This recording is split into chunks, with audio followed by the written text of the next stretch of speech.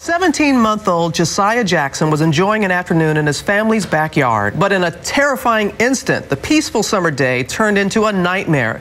Josiah knocked a sippy cup off his chair, and as he reached for it, tumbled off the side of the porch. The toddler landed headfirst on top of this pressure washer.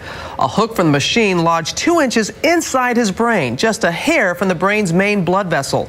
A puncture there would have been fatal. The only way to get him off of it would be to take a sawzall and cut the metal pipe. Thankfully, Josiah's neighbor, a former volunteer firefighter, knew exactly how to do that. Josiah was airlifted to a hospital where surgeons worked tirelessly to remove the hook. Today, Josiah is once again a bright and bubbly toddler. Everyone is calling it a miracle because he came through this, and not only came through it, he's up, alert, and back to his old self, to where he was before the accident.